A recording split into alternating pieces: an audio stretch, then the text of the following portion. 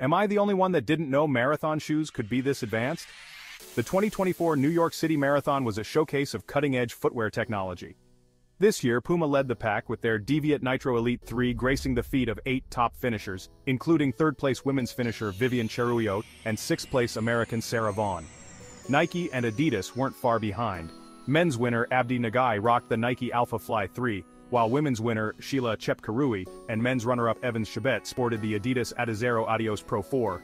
And let's not forget the On Cloud Boom Strike LS on women's runner-up Helen Obiri and the soon-to-be-released Brooks Hyperion Elite 4 PB. These super shoes are not just about style, they're about performance. So whether you're aiming for a personal best or just want to stay ahead of the curve, these are the shoes to watch. If you enjoyed this rundown, don't forget to like, share, and subscribe for more updates on the latest in running gear. Keep running strong.